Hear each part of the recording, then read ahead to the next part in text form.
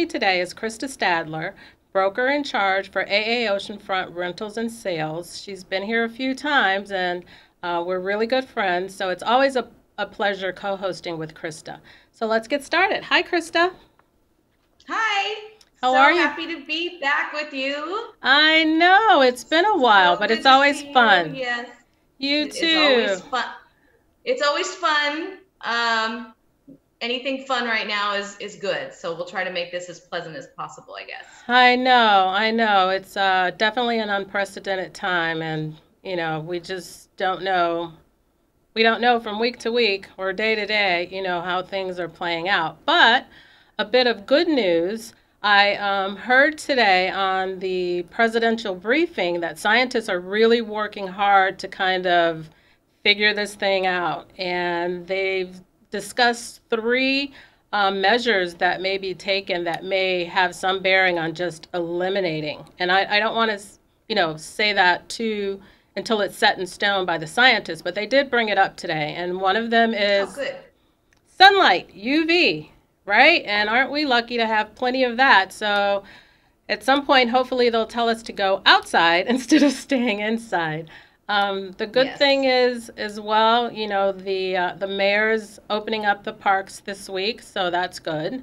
We'll be able to get out. You can't sunbathe or anything like that, but at least we'll be able to get out and exercise at the parks, if you will. No, that'll Another, be great. yeah, another thing they talked about was rubbing alcohol and bleach. Supposedly, bleach kind of kills the virus on the spot. So, kind of, keep those things in mind as the scientists continue to work on these things, and hopefully, they'll get it figured out. But if you're starting with good old Mother Nature, that's good for us being here in Hawaii because we're really close to the sun. Yes. Yeah, Very happy about that. That's why I've been yeah, here 21 years. I love the sunshine. yeah, yeah. So I know you have some things you want to ask me about our business right now. So Yeah, yeah. So we can start there. What else is in the news is that the unemployment rate being 37% in Hawaii, it's the highest in the country. So I'm, assuming at some point you've dealt with, maybe some tenants are not able to pay their rent, and I'm just curious as to how your company in particular, AA Oceanfront, is handling. How are you handling those instances, or if you're seeing them on a large scale? yes, yes, we're seeing them.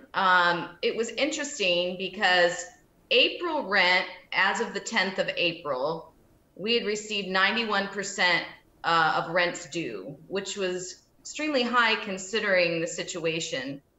Having said that, I am foreseeing and forecasting that May is not going to be the same situation. I mean, Mm-hmm. folks were working through March and majority of March, and probably already had funds set aside to pay the rent. But what we're doing is we have a very structured system in place, done in a very compassionate and professional way with a lot of communication. If we have a tenant that is expressing problems or foreseeing problems with paying all of the rent or a portion of the rent, we have, they communicate with me. I've decided to kind of take that on. I deal with the tenants and the owners. We have a form that they complete just to gather some more information, and we ask them to actually present what they're requesting. Are they requesting for their rent to be waived or a portion of it to be waived? There's a difference between it being waived and it being deferred. If it's waived, that means they don't owe the money. So if the rent was $2,000 and the owner's going to waive 50%, then they only owe 1,000. If we're deferring it, all the rent's going to be deferred anyway. Any Yeah, payment not made is going to be deferred to a later date, and it will still be due. But we're letting the tenants, kind of let us know the scenario, what's going on, and I take that information, I communicate that to the owner, so it's all in a written format, and then I ask the owner to review it and to communicate with me.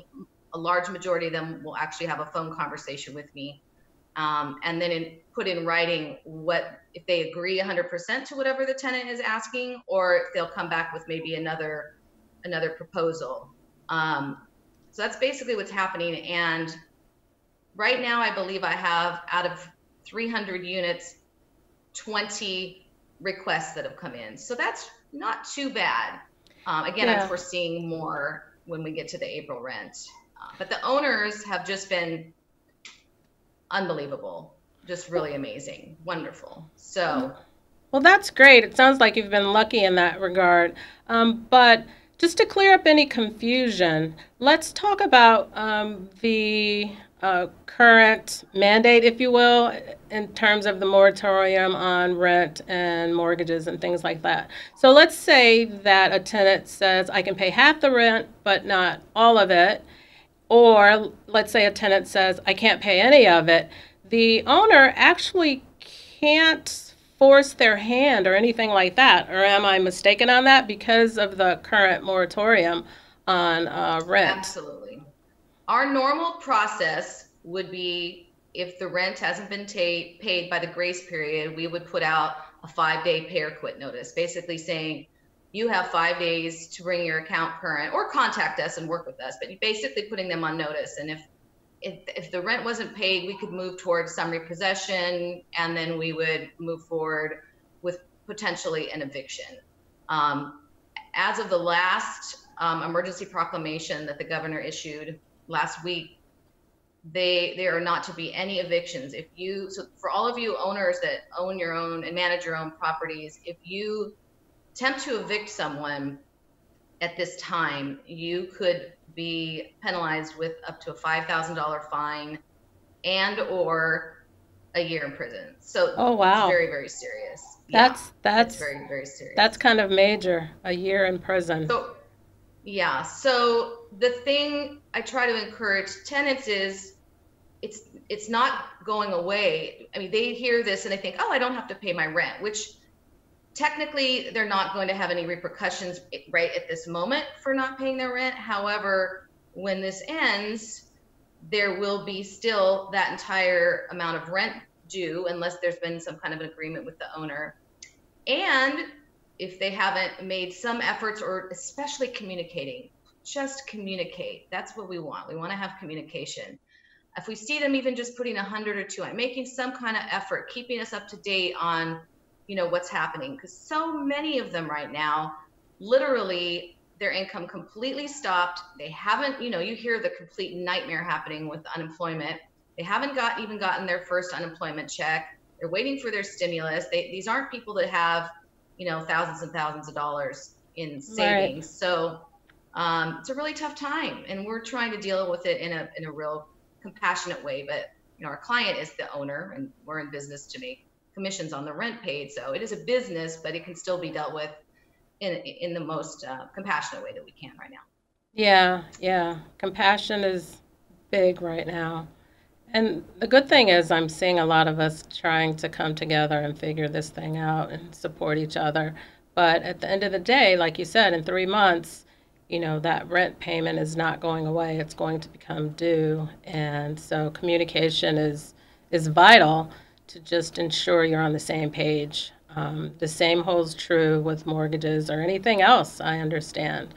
So that's a big deal. You also have to contend with inspections. Are your folks, your team, are they getting out? Are they doing inspections? How are the showings? Or have they slowed down tremendously? I think everybody's just kind of hunkering in. All great questions. So of our staff, all of the rental managers, some companies call them property managers, but the licensed agents are all working remotely, as well as we only have 2 people in the office right now, then out of 8. So the folks that are the rental managers are the ones that would show properties and do inspections. The move outs have decreased dramatically, I believe, because for 2 reasons. Number one, I think that the people just don't want to go through the process of moving right now. I mean, that's such a huge task to pack up everything and move. And the other part of it is, if they have lost their job, they're not going to qualify for another rental right now because they're not going to have income. Good point. I didn't think about that. Yeah. That's a big one. We typically would do inspections, an annual inspection, or every 6 months, depending on what's negotiated with the owner. Those are not being conducted right now. We're not doing those. And that would usually coincide with a lease extension. So we would be doing the inspection prior to doing a lease extension, just to make sure everything is in order and, there isn't any damage before we do an extension. So we're kind of just everything's just kind of on hold in that regard. For move-in inspections, because we are still having move-ins and we are still having move-outs, we're still doing those. The move-out inspections, if the tenant would like to be there for that inspection, it's kind of how we're doing showings. I'll give you an example. So showings, when we're showing a vacant property, we are only showing vacant properties. We're not showing tenant occupied properties, but we'll go in. Our rental managers have masks, obviously gloves and items to sanitize, doorknobs, closet handles, countertops, things like that. But they'll go in and open the entire property up. If it's a private home, they'll sit out on the street in the car and be on the phone with the tenant. Oh, that's how you're doing it. Tenant. Okay. Prospective tenant will go in and we give them guidelines before, please don't touch anything. We've opened everything up. We ask them to wear PPE as well, protective items. Then they go in and they can talk to the agent, like say, oh, I see this, closet here. Is there a water heater? Whatever they're going to ask, they can ask different questions. And it's kind of how we do it with a move out inspection. We'll go in while the tenant is outside, do the inspection. They'll leave the keys inside, which we'll collect. So there isn't a lot of interface. Okay. Up close and personal. Yeah. Well, that's good to know. I think I just assumed everybody just kind of stood 6 feet apart looking at the same thing. But that's an even bigger precaution, if they're not even, kind of viewing the unit at the same time, but still communicating, then, that's a great practice.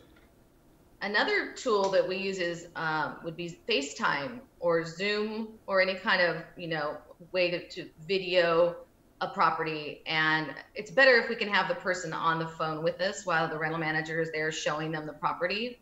Via Zoom? And that works as well. Not as good as in person, I don't feel, from the tenant's perspective, but we have done that as well, which is great.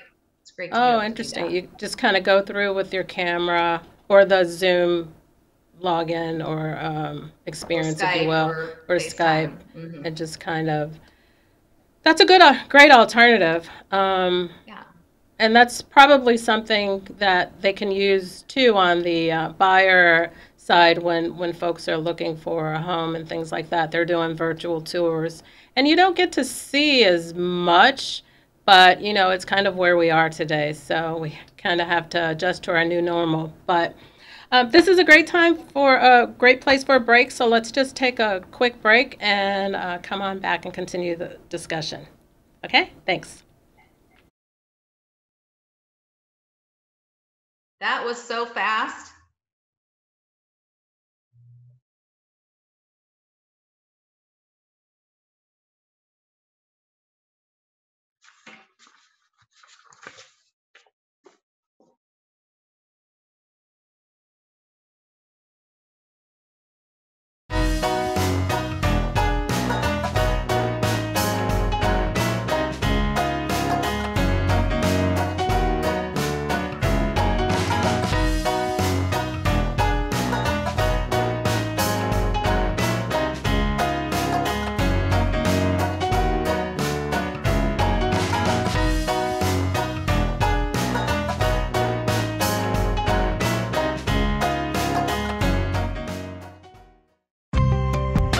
We're going to continue our discussion with Krista Stadler on some of the best practices they're using as it pertains to the rental industry and property management, some of the challenges that they're incurring and how they're addressing those concerns, particularly when it comes to tenants not being able to pay their rent because they've been laid off. Let's face it, we live in an economy that's been hit, I think, the hardest in the nation because of tourism. So we have the highest unemployment rate in the country. So these are things we have to continually talk about and address as they change every day.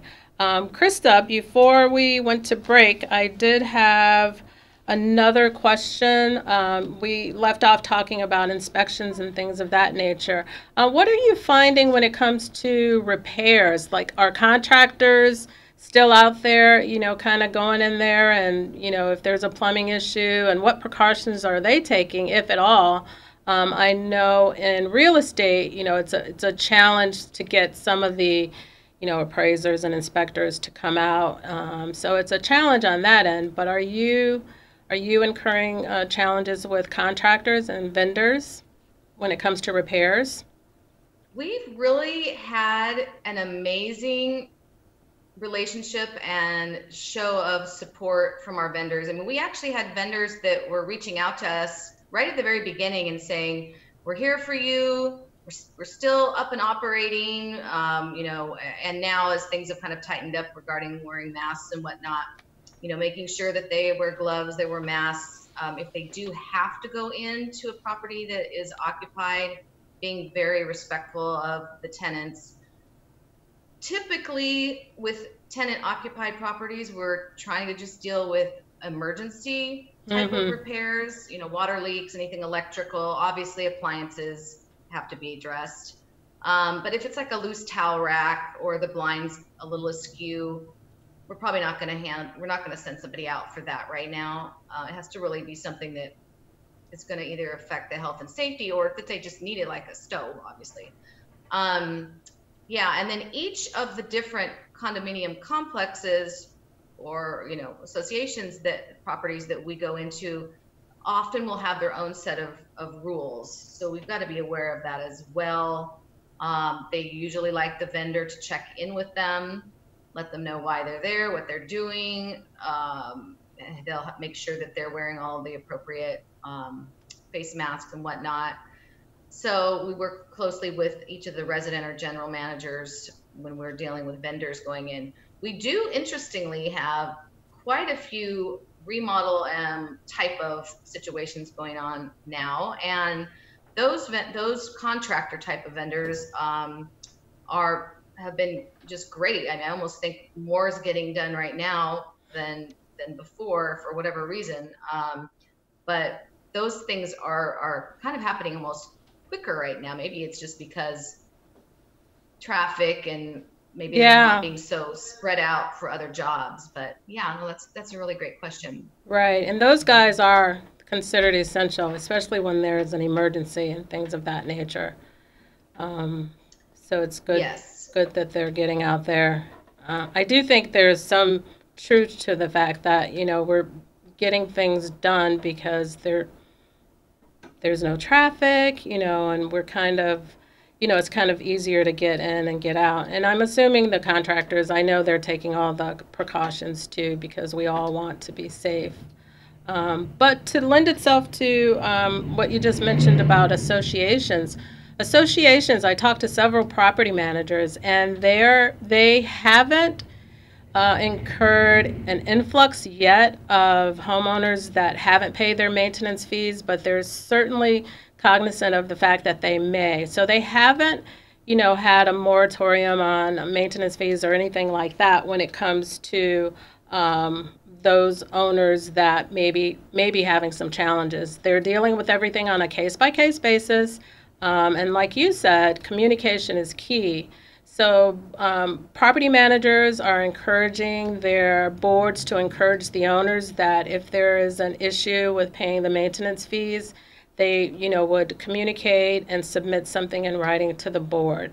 It's my understanding that I believe in the month of March, some managers were still sending delinquent owners. They didn't change the collection policy at all. They were still sending them to the attorney and things of that nature until April, and I'm sure subsequently until things kind of lift, if you will. So there's no plan to send anybody to the attorney, but there's no moratorium on those maintenance fees. Like you said, they're going to have to pay them at some point. One management company, they're not even waiving late fees yet, but they may at the end of 3 months or so, as long as the owner is communicating. I can't imagine, like, if there's a huge influx of delinquent maintenance fees or things like that, most associations, they don't have a bad debt fund, and that can really hurt their operations if those delinquencies and those collections, kind of spiral upward, because let's face it, they need those fees to pay the monthly operations, and they also operational expenses, and they also need them for the reserve funding. I did hear of some talk that, and this is kind of strange, I don't know how this would fly, if you will, that, at some point, if things get out of hand, maybe the legislators or somebody could, try to get their hand in some of the stimulus. We're on the second round of stimulus now. That number is creeping up there. I can't really see that happening. What I assume would happen is that the boards may have to compromise some of their monthly reserve contributions. But, that's a little ways down the line. Like we said, this is changing every month. So right now, it's not too bad. Folks are still being pretty good on the maintenance side as well, paying their maintenance fees. They're not seeing a large percentage of owners not paying their maintenance fees outside of the normal. I think if this keeps, obviously we still have to get through May since the order was just extended to the end of May. But it's just this huge trickle down effect, Yeah. I mean, if you do have a property that is a rental, and we've had quite a few tenants that own their own businesses, like in Waikiki, and some of them are even just leaving the state or the country because they're just kind of basically abandoning everything. But if that's owned by somebody and they have association dues to pay, and the rent stops coming in for multiple months, or it sits vacant, and then it's just this huge snowball effect, as we all know. So hopefully by June something breaks. Well, let's continue to try to be positive and hope for that, because like you said, it becomes a huge trickle down effect, and we don't want it to get any bigger than it has to. So I know we could talk about this probably every day. I'm sure it is talked about every day because things are changing every day. So let's do this again and just kind of talk about what's out there. But this is a good place to end today. And so I want to thank you again for co-hosting, if you will, with me. I always enjoy my pleasure. Our meetings. I think we're doing this again next week. I think so. So come back and join us. Thank you again. All right. Aloha.